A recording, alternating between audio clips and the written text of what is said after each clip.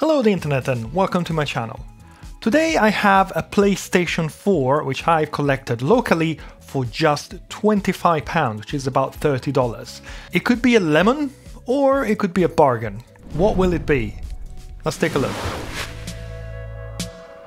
So I'm told this PlayStation 4 is working, it's just overheating, so it could be an easy thing, or maybe that's what they told me to sell it to me. I got power connected, HDMI cable. Let's try and power it up and see if it works.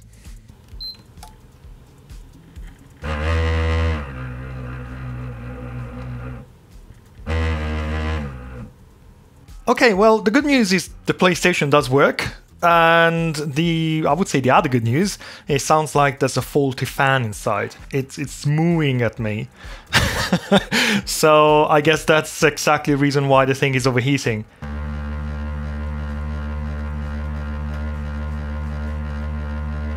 And clearly, because the fan is not working, I guess the system will try to speed it faster and faster until I guess this thing will just take off. So let's switch it off, let's open it up and let's have a look at what's wrong with this fan.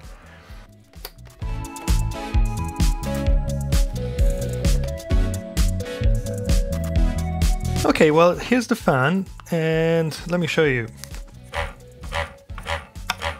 So the fan is not broken, but it looks like probably the bearings have gone. Yeah, it's rattling, it's loose inside. So I would say let's try and remove this fan and let's inspect it a bit closer. I'm a bit disappointed to see that the owner opened the thing and just didn't care to put back the screws. Anyways, let's remove this fan and see what we can do for it.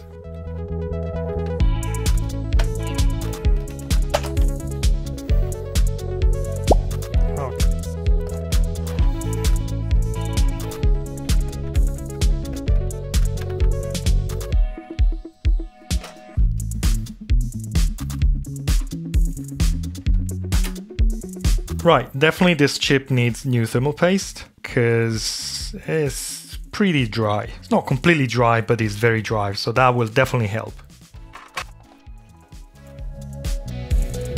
Oh my gosh. What is this?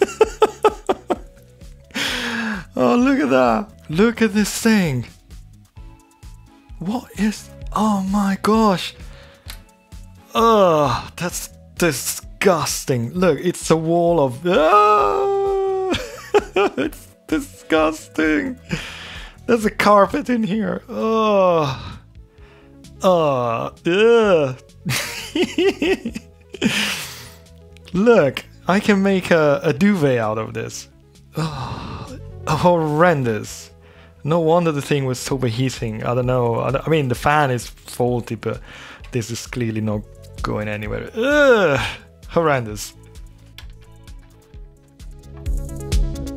Okay, we finally got to the fan. Let me try and remove a little bit of dust here.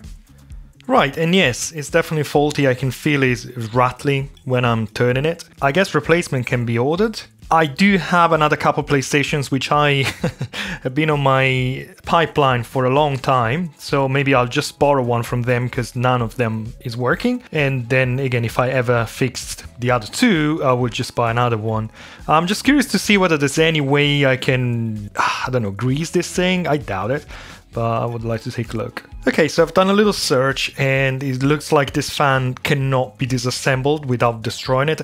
To be honest, I don't think I can do anything because I don't know if I can show you, but the bearing or whatever, the sleeves, whatever it's inside, is completely worn out. So again, it's not noisy because it needs lubricant, I feel. It's just noisy because whatever it's inside has worn out.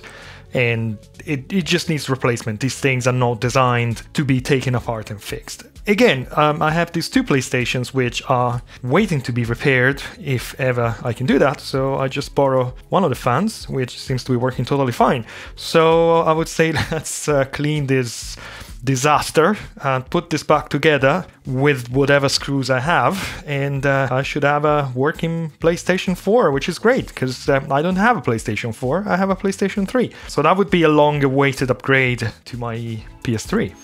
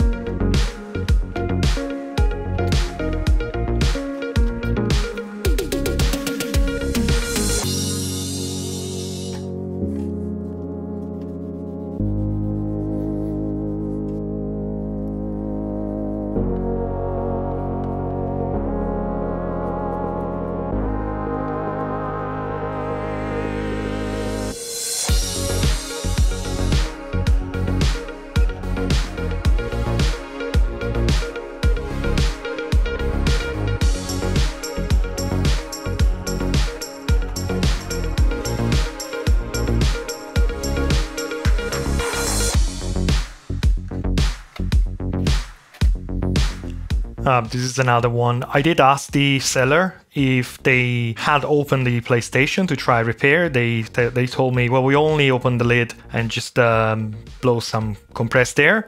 But obviously that's not the case because all the screws are missing. This is damaged. Now, thankfully, they didn't make it to the motherboard because that was clearly untouched. Which is, I would say, it's important. But it's disappointing that I did ask, and then you get PlayStation, which I paid very little, fair enough. But I did ask, and then you get something which is missing all the screws.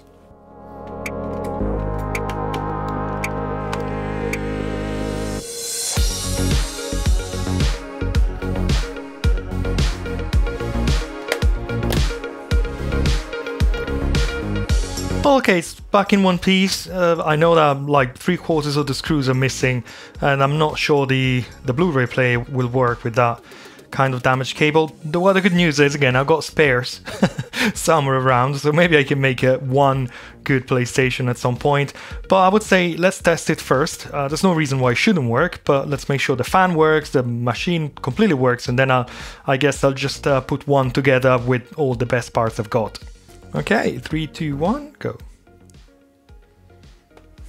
No, fair enough.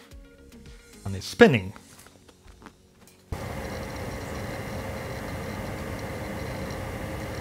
Well, fan is definitely spinning. That's my first PlayStation 4, so this is for me. I just keep it for myself. I haven't got anything to use it, so I guess I'll have to download. There must be some demos or something that you can download.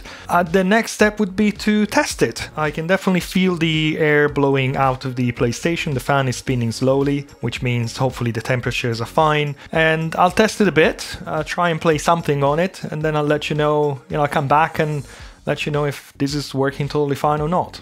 Okay, right, it looks like there are a couple of small issues to be sorted on this PlayStation before I can call it a day, and it's something to do with the Blu-ray drive. It's a pretty common issue where the rubber rollers, which are responsible for drawing in the disc, they probably got dusty and they don't work very well. So let's see what happens.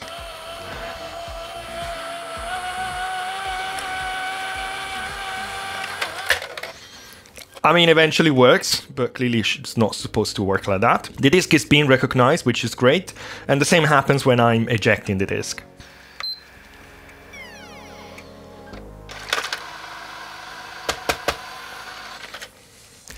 It should be kind of an easy fix, but that implies removing the Blu-ray, accessing those rollers, and clean them. So let's give it a go. Right, so these are the rubber rollers in question, and what I like to do, I like to remove the top panel so I can give a clean inside, because to be honest, I saw dust bunnies inside this thing when I blow some compressed air, so I'll remove the top panel and give it a good clean and inspect the laser head as well. Probably I'll clean the laser optics as well.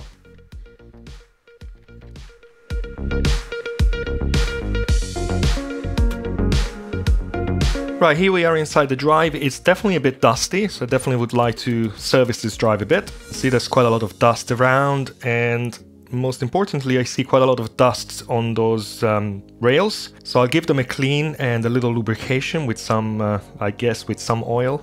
And since I'm here, obviously, I'll clean the optics of the laser as well. But most importantly, I need to clean these rollers. There's nothing wrong with them, it's just they get dusty and they don't apply any traction on discs anymore.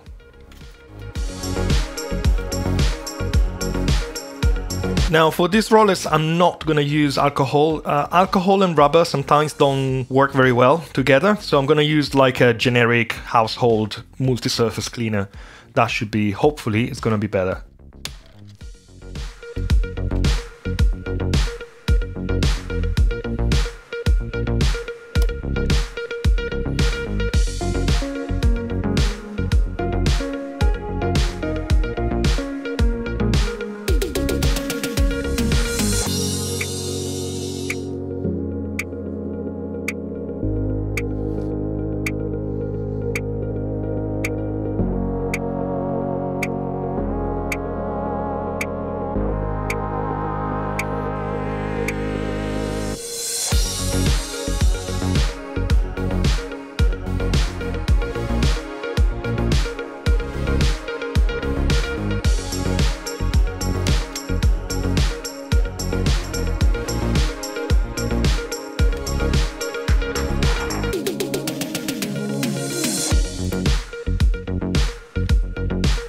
Well, the drive is back, so let's test it out and let's see if it works.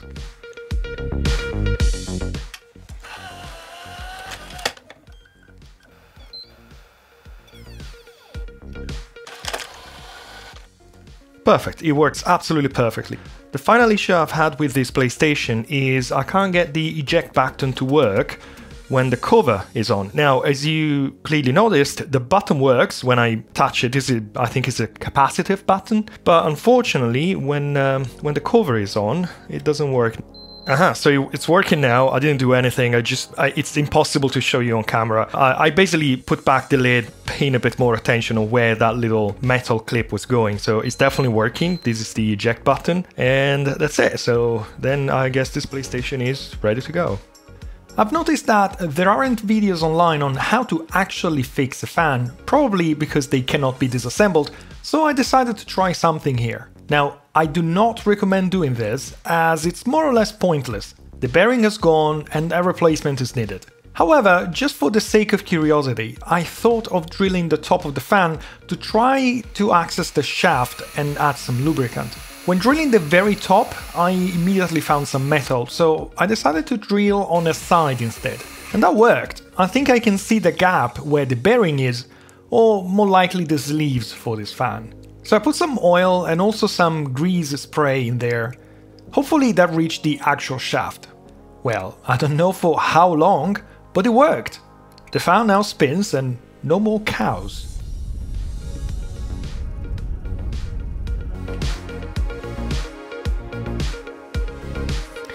Well, this PlayStation works totally fine and I've been using it a little bit. The fan is pretty slow and it's pretty quiet, so I'm pretty happy with it. Now, would you believe that? But I got in touch with the seller of the PlayStation and basically said, hey, you didn't put all the screws back, you know, you could have mentioned that. And this gentleman drove to my place to return the missing screws of the PlayStation. I'm pretty impressed, to be honest. Thank you very much if you are watching this video. At this point, what I'd like to do, I'd like to replace all the missing screws, give the PlayStation a good clean, and at that point, you know, make this a perfectly working and nice looking PlayStation 4. Why not? So I'll give the case a wash and then we'll replace all the screws and then it's good to go.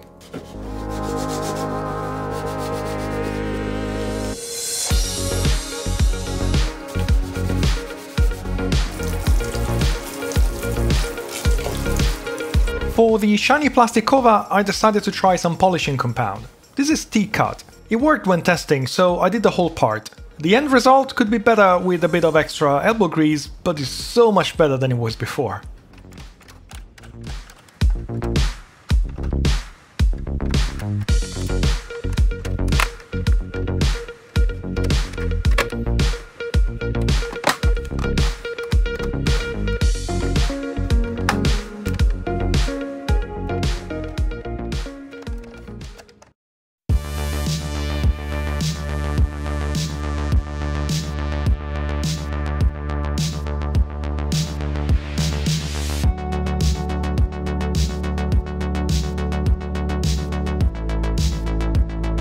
Right, it's come out pretty good. It looks pretty nice. The only downside is now I got like polishing compound on my shirt. I hope it comes off. But anyways, I'm pretty happy with this. It was a simple repair, but I completely appreciate that not everybody's capable of doing that. I know there are many videos online about cleaning the PlayStation 4. I hope this helps someone who wants to embark in the adventure of disassembling the PlayStation 4. My advice is take your time, watch some tutorials because it's pretty easy, especially those ribbon cables, they're pretty fragile. Well, what's left to do is just to get some PlayStation 4 games and game on this, even though I'm not a big gamer, so I've got a racing game already and I've ordered Doom because I played the demo and I surprisingly liked it, so I decided to just start playing it, but time will tell. Well, I hope you enjoyed this video. If you did, I'd appreciate the thumbs up down below and consider subscribing to this channel if you like what I'm doing here. For now, thanks for watching, I wish you a great day and I hope to see you again soon here on my channel for my next videos. Thank you very much and goodbye. Bye bye.